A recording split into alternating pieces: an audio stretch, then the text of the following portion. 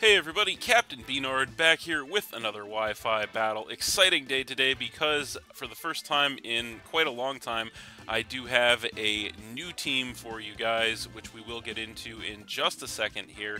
But our first match with that team today is going to be against Kenmai, random person offline.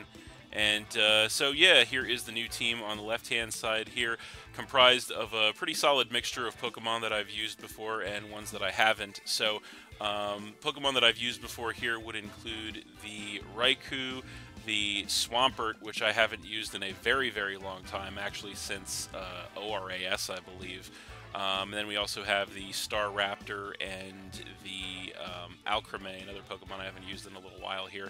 And then, of course, we have some Pokemon I've never used before, those being the, of course, Forretress and the Pecharunt, the new Pokemon, the newest and final, looks like will be final addition to the Scarlet and Violet Pokédex. So, definitely ready to go here. Looking at my opponent's team, it looks to be a mono-normal team, which is very interesting. So yeah, that'll be a very interesting one. So I think we'll just go ahead and lead with the Staraptor. I think that'll be our best choice in this situation. And yeah, we'll see how that works out. So really excited and ready to go here. New team, new outfit, new picture. Going to be doing some things a little bit differently here. So yeah, excited to give it a go once again here in these free games. So it looks like he is going to go ahead and lead with the Cinccino as we lead with the Staraptor. So that's a pretty good match for us. We do get the Intimidate to cut that thing's attack, which is nice. And we are also Scarf, which means that we should outspeed guaranteed. I kind of just want to go straight for the close combat because it is a mono-normal team on his side, so it should hit everything. So yeah, let's just go ahead and do that, as we do outspeed, catch him off guard with the Scarf. Close combat incoming is just going to go ahead and one-shot that Cinccino outright before it gets to do anything, which is incredible, and that is going to knock him down to 5. So very strong start to the match for us. We'll see what he wants to do in response to that. What is it gonna be? What does he want to come in here with to face the Staraptor, which he will probably know is Scarf at this point, thanks to the fact that we outsped the Cinccino. So he's going to go for the Grand Pull. So that thing's coming in. It is going to get the Intimidate to lower our attack. I don't really think we have any reason to stay in here, so we'll go ahead and switch, although, yeah, I think, yeah, we'll definitely switch. So, and I just realized that it's not quite a mono-normal team because Grand Bull isn't part normal, but that's okay. So what do we want to do to Grand Bull? I think we'll just come in with the Pecharunt. I think that's probably the best case scenario, but this thing is going to go ahead and pop a Quick Claw, it looks like, so it's going to be able to move first on us, but that's okay since we're switching anyway. I'm going to go ahead and come in with the Pecharunt, which should be fit to handle this thing as he goes for a Bulk Up, so that's not great. That's going to go ahead and give him an attack and defense increase, so that's definitely not great. In this situation, I think our best play is just to go straight for the Malignant Chain. I don't think we can really afford to play around with this thing. So that's exactly what we're going to do. He does go ahead and bust out the Terra, so that is the X factor that I almost forgot about here. So he's going to Terrastalize the Grand Bull into, unfortunately, a Steel type. So that's bad news for us.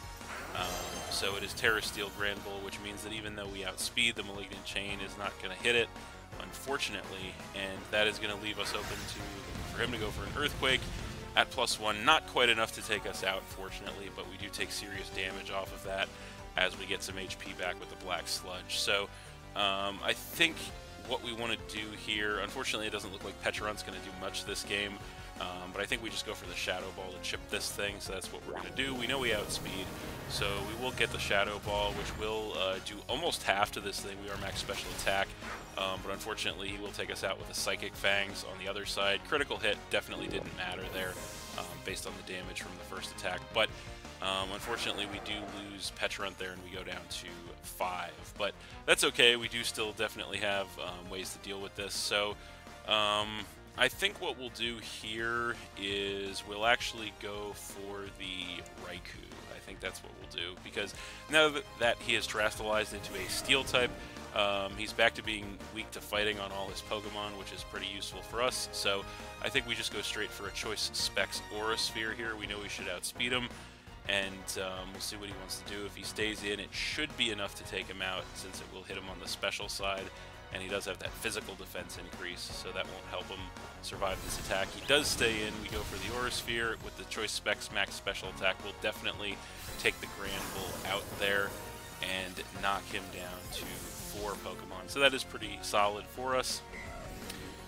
And so yeah, definitely looking pretty decent here. We'll see what he wants to bring in response.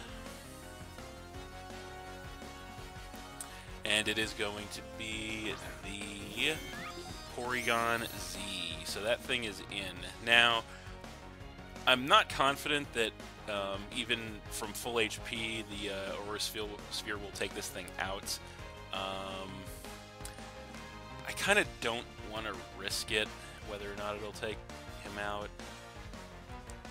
But, yeah.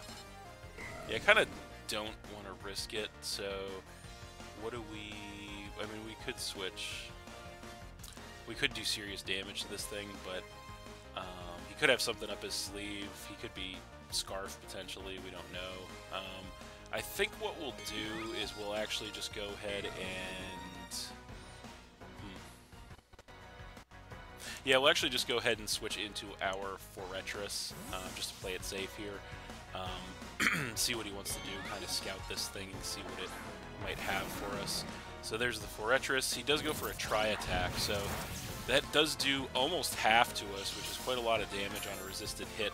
We are max HP as well, but we do survive it, and then we get some HP back with the leftovers, which is not bad. Now will kind of be a moment of truth, because if he switches out, he may very well be Choice here. We could take this opportunity to just go ahead and go for the Explosion. I kind of want to do that. This is actually kind of a little bit of a funny set too here, so I kind of want to... I don't really... I could Terra normal, but I kind of don't want to waste my Terra like that, but in this situation, we could go for Hazards as well. Those are nice. So he does go for it, stay in and go for a Tri-Attack, and we Terra, we actually get taken out because we don't resist it anymore, but I kind of doubt he does that. You know what? Screw it. Let's do it. Let's have a little fun here, and let's go for that Terra normal Explosion as he does stay in. Okay, so what does he have to hit us with is the question. But we're going to go ahead and Terastallize our Forretress into a Terra normal type, changing our weaknesses and resistances, obviously. Hopefully he doesn't go for the normal attack again, because I don't know if we can take it or not. As he does go Shadow Ball, so we actually get a free Terra. It doesn't hit us, and we're going to take that opportunity to go for a Terra-boosted max attack Explosion here on the Forretress. And we nail the Porygon Z with it, taking it out in one shot, which is pretty incredible, actually. That is all I wanted to do with Forretress was do that. So we go down to the Explosion, the Porygon Z goes down, so we have a double down here. We go down to 4 Pokemon. I believe my opponent goes down to 3, and so that is an open battlefield at this point, and so I think we just come in with Staraptor. There's no reason not to, as he is going to go ahead and come in with the Tauros. So the Tauros is in. We come in with the Staraptor, and we go ahead and get the Intimidate to cut his attack, as, yeah, I think in this situation there's really no reason for us not to just go for close combat here. I don't know for sure if it'll take him out from full or not, but I don't want to switch anything into a Tauros attack, really, so we'll just go close combat. As we know, we outspeed thanks to the Scarf. Close combat incoming is enough to go ahead and take that Tauros down, which is incredible. and knock him down to 2 Pokemon. We can take the defense drops, but that is fine. So, yeah, that is definitely not bad for us, as we'll see what he wants to come in with now. It is going to be the Smeargle. So that thing is in. Now, unfortunately, these things are pretty much always Focus Sash, so we know that he's definitely going to survive whatever attack we go for, but we have to knock him down to the Sash, so I say we just stay in close combat here. That's what we're going to do, as he actually goes for a Silk Trap, interestingly enough. So that is going to go ahead and protect him from the close combat, and then I forget what the secondary effect of this move is. I think it cuts our speed, maybe? Yeah, it cuts our speed, okay. So, honestly, that's not going to matter, because I don't think, with Scarf but -1 speed, I don't think this thing outspeeds us anyway. So let's just go for the close combat again, see what he wants to do. So there we go. We hit him with the close combat this time. We actually knock him out. He actually is not Focus Sash on the Smeargle, which is very interesting. Definitely very interesting. I'm not sure why he wouldn't be, but we take the Smeargle out with the close combat and knock him down to just 1 Pokemon, which is pretty awesome for us. Now, his last Pokemon is going to be the Saucebuck, so he's going to come in with that. And so, at -1 speed, I don't know if we actually outspeed him or not, because even with the Scarf, the Saucebuck is pretty fast. So I think at -1, he actually could outspeed us if he's speed invested. So, how do we want to play this? I kind of want to switch out just to reset the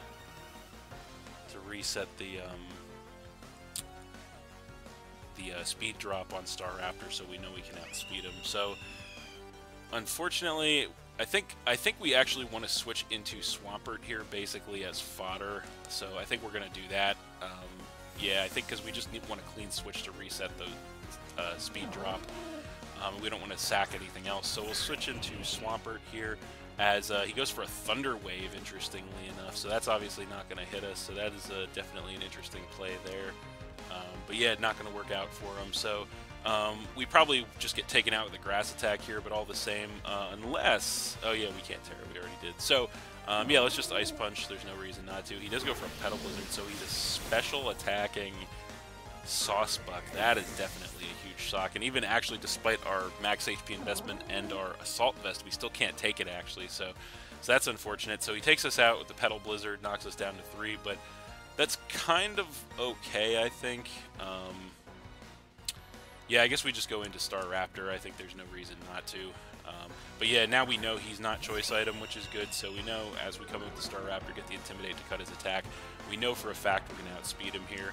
And we just go for the close combat straight up here, as there it is. And it actually knocks him down to a Focus Sash. So he's actually Focus Sash on the Saucebuck, interestingly enough. So we do take the defense drops on the close combat as he goes for a Thunder Wave. He does connect, unfortunately, which is going to paralyze the Staraptor, so that is unfortunate, but I think it's okay.